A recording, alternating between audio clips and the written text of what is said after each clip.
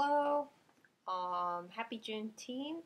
It is the 19th of June, Friday, in the year 2020. Hope this video finds you well. So in this video we're going to learn how to make a one cool thing drawing. And we'll learn a lot about observational drawing techniques. So that's not exactly drawing from a photograph or abstracting something or making it look cartoony or stylized or grotesque. We're just going to draw the world as we see it to the best of our abilities. So the one cool thing I chose is this purple hippo. Her name is Samantha. And my husband and my dog, she was kind enough to let me borrow this. And I just think it's a delightful, smiling creature with a giant mouth. And I like things with giant mouths. I like eating things with giant mouths. You get to eat a lot. So it's like a hungry hippo if you ever played that game. But yeah, there's Samantha the purple hippo. That's my one cool thing. And we're going to make a drawing. So something that kind of looks like this. We're going to try and have the object take up the entire picture plane. You only have to use black and white. You don't have to think about the environment or adding secondary objects or any sort of background. All you just need to focus on is the one cool thing. Bring that up close. And I guess when we don't really get into value or shading or highlights, but we do use contour, so those lines that go inside the form that make it look 3D.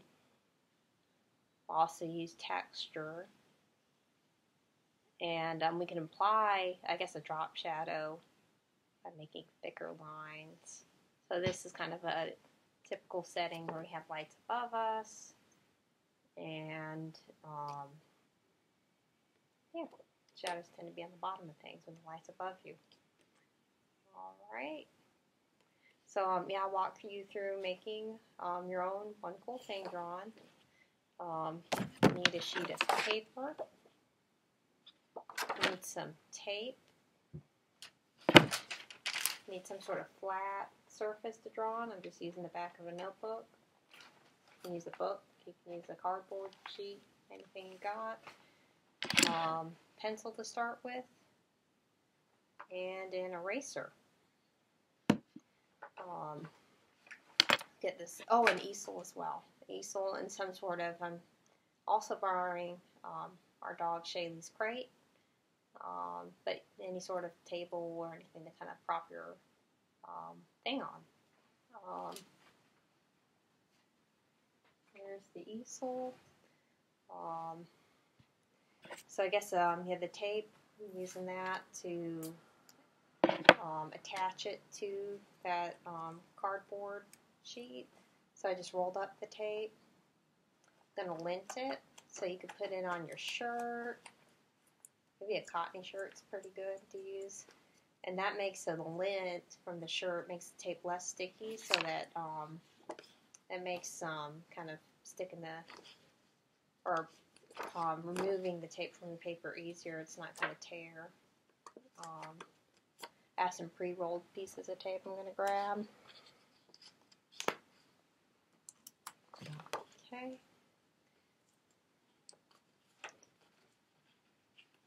So here we go, our linted sheets of tape. They're at all four corners of the sheet of the paper. I'm going to paste it here.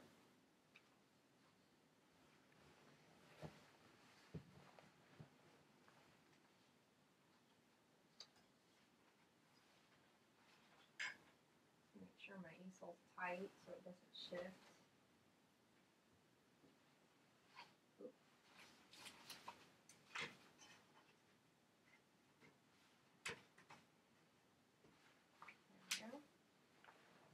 So there's the setup. So I'm a lefty. So here's my left hand. I draw with my left hand. For me, it's helpful to have my easel on the left side of my body, and then have my right side open. If I were a righty, it'd be uncomfortable for me to draw like this because I'm like looking over my shoulder and it's a strain. Whereas if I have my right side open, which I don't use my right hand to draw, I could easily look at the hippo, Samantha, my sheet of paper, and I'm not having to like look over my shoulder or anything like that. So lefties, you can set up, make sure your easel's on the left side of your body. Righties, just make sure your easel's on the right side of your body. Just make it easier on yourself. And then you could adjust your table and your object accordingly. And you have just got that little box there so the Samantha's like eye level with me. Makes it easier for me to see her. So I guess with observational drawing, one technique or one principle, not a technique, a principle you want to consider is proportion. So that's how parts relate to a whole. So I guess we're going to look, okay, there's a part of Samantha, it's her head. I'm going to compare that to her body. So I'm going to move my hand over. Didn't really move my fingers all that much, but you can see her body is shorter than her head. So just kind of comparing the two to one another. There we go. There we go. There's her head. There's her body. Her body's shorter than her head. You can also, when you're looking at your object, you can use like a pencil, your pen, and you can imagine that you're laying it on a flat piece of glass. So almost think like you're a mime, like how mimes do that old number where they pretend they're in a wall. So do that with your pencil. So like pretend you're laying it on a wall, and you could, or maybe a glass window, and you're placing it against your object, and you're like, okay. Measuring Samantha's head, comparing it to her body. Her head is indeed longer than her body. So maybe in the video that looked like it was a different angle, but I was trying to line up exactly with her head and her little body. So that's so I guess like using those parts and comparing the two to another. So like Samantha's head would be a unit. So maybe a better example. Units, so like something small would work. So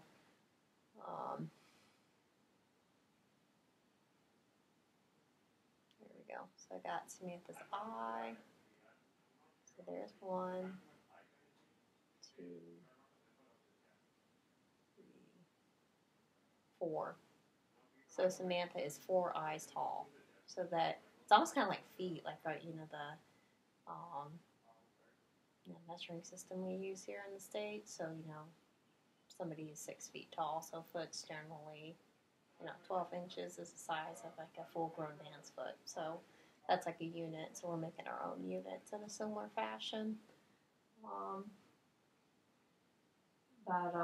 Yeah, I guess so taking those techniques into account. Oh, one more technique, using an angle tool. So you can use your pencil or whatever, maybe not your pencil, but another tool that you're currently using. And what you do is you just line it up with your object to consider the angle. So I'm kind of like lining that pencil up with Samantha's nose there. Seeing how her nose compares to her eye. So that's like a wider angle. Maybe think about the angle of her back, how it lines up with her ear. So that's something that helps you translate this like 3-dimensional object into a flat 2-dimensional drawing. So there's her little backside, and then her her feet and her chin are pretty level or horizontal. So I guess you could do that as you're looking at your object. So just imagine that you're kind of carving your thing out from like a block or something. So I hope that helps. So then we'll get into making the pencil sketch. You probably won't be able to see what I'm sketching from this distance, but I'll bring the sheet of paper up to you. So you want to start with big general marks.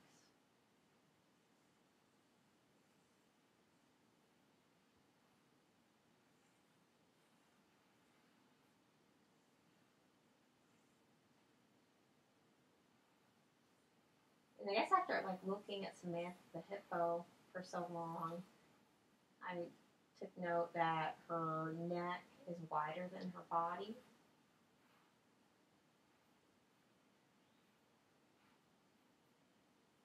And also I remember that her head is longer than her body.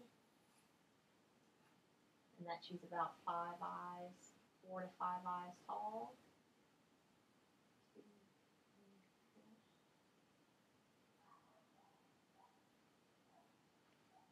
So, yeah, just made a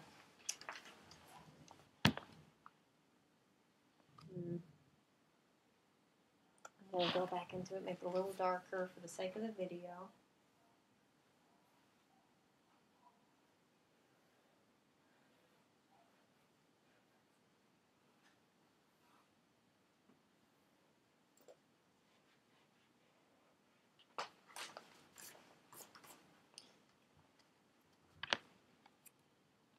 So you see that sketch, how faint it is?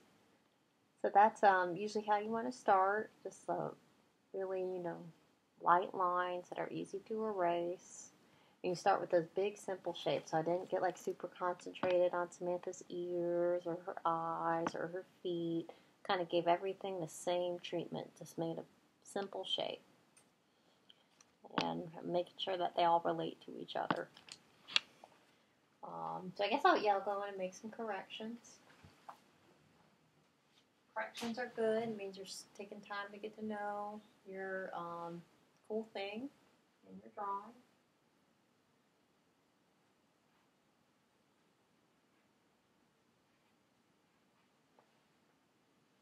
I'm going to start using that angle tool.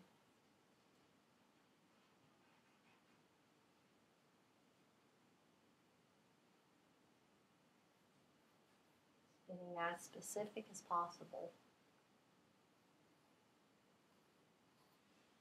And I guess at first, maybe it feels awkward or, we're not used to holding so many things while we're making a drawing or using an easel. But if you practice, it becomes second nature.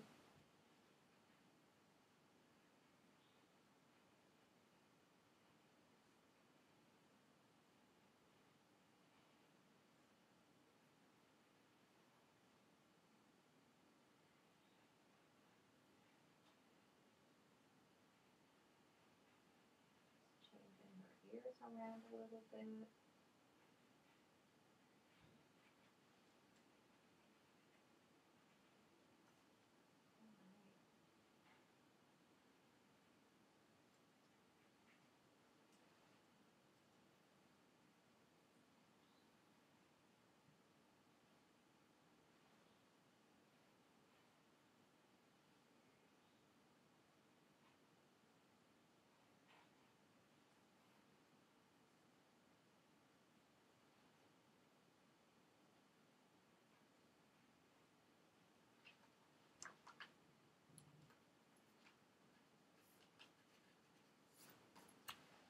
Okay.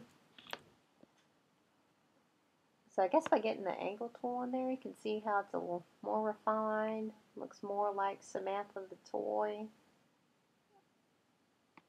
So now I'll get in there with a permanent marker. I feel confident enough, like I know what I'm looking at.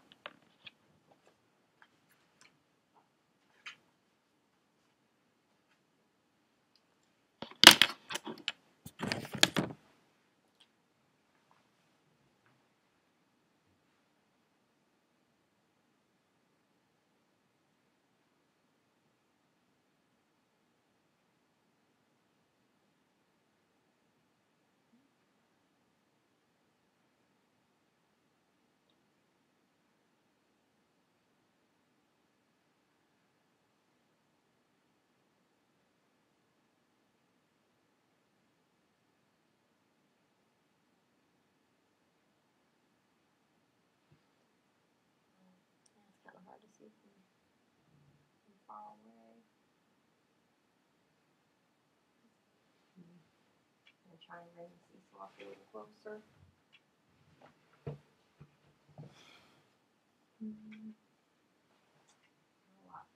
Alright, well, I'll make the drawing real quick and I'll bring it up close to you. But I guess I'm going to just see how my wrist is moving and such, and try to copy that.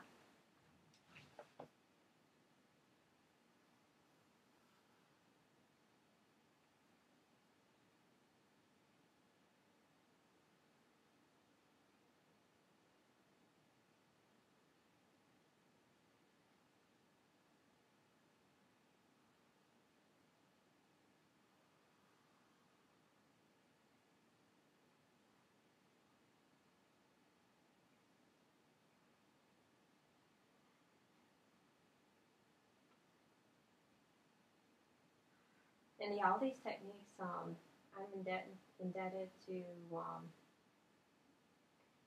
Galena Winska. She taught me at UF. It was a figure drawing class, but learned a lot about these like observational techniques. And also Kinsey, sadly he passed away not too long ago, but yeah, I learned from him during my time at UGA, an amazing figurative sculptor and draftsman. Learned so much from him. So yeah, I'm very, very thankful.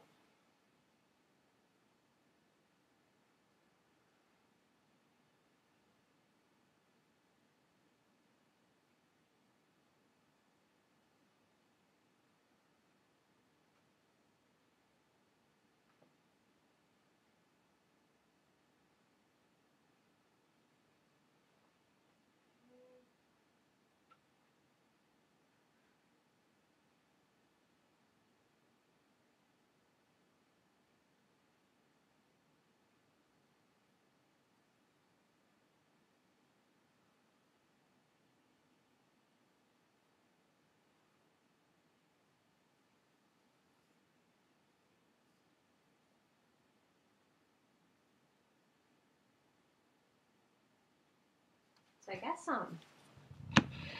you just got the basic outline there for the most part. I have a few, so there's the outline. Have a few contours inside. So that's just a start. You see I'm not getting too involved in like the nose or the eye or the ears. I'm just kind of moving all around the drawing. I'm going to go back in there and add some thicker lines for variety, also to describe maybe how like the Samantha's leg is overlapping her tummy and her chin, how it's in the front, and also describe some of that. Seeing this more finished drawing, that there's that hairy texture, so I'll add some of those marks as well.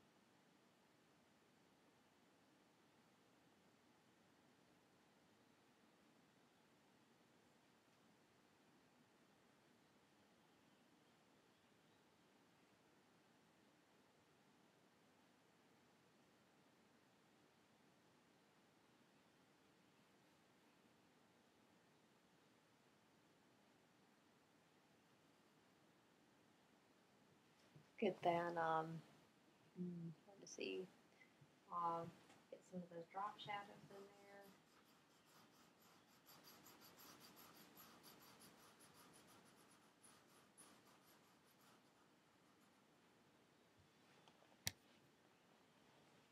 Oh, you can see the drop shadow, that's good.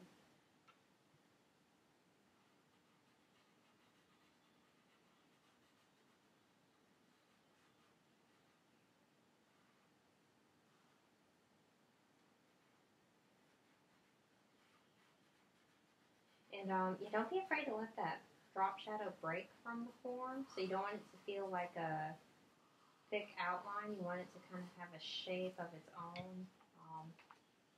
Bring this up a little closer so you can see how the little tail, it's not attached to the body anymore. There's a bit of a gap, so it feels like there's light that's getting blocked by the hippo. Same with the chin. See how it kind of bumps out a little bit? It shows that it's kind of raised up rather than just kind of making the line kind of thicker.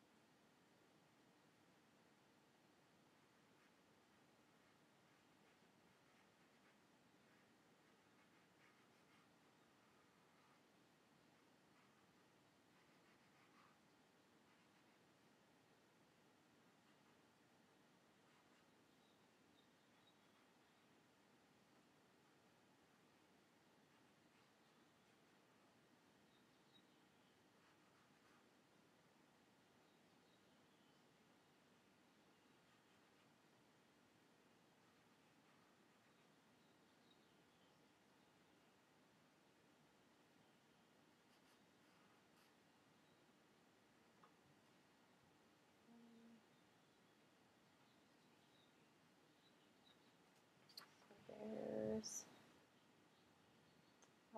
some drop shadows, some swelling and tapering contours. I'll add some of the hair now. And I guess I got this nice little kind of pre-made contour. There's like a lighter line going down Samantha the hippo's back. Also, there are some seams going across the body too. I'll draw that.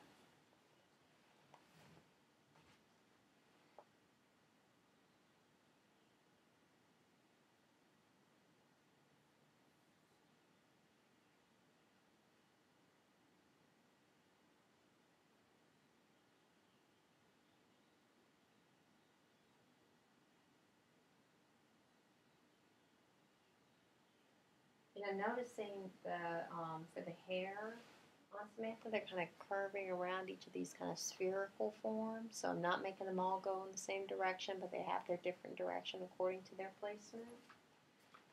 So you can see these marks on the body are just going up and down, whereas these marks on the head are a little more diagonal. So it just makes it feel more 3D.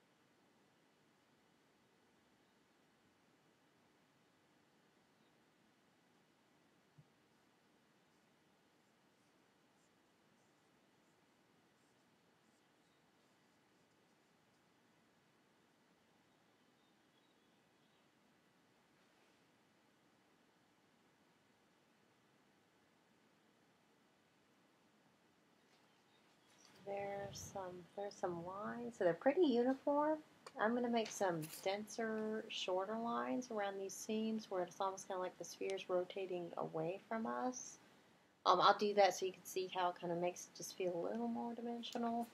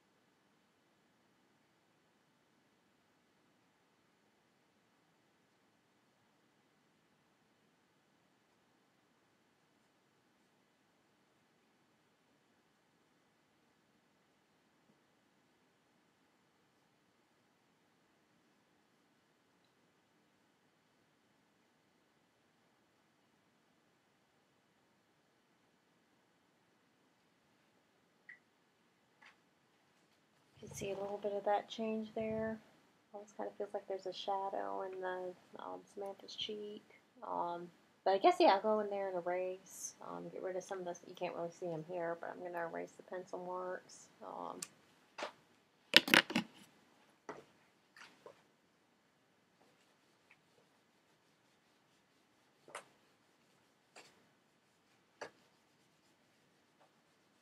Oh, and it's also good to make sure your ink's dry. Thankfully, for permanent markers, the ink dries pretty quick. But if you're using any other mark, you might want to just wait a minute or at least 30 seconds just to see the ink dry so it doesn't smudge when you're erasing.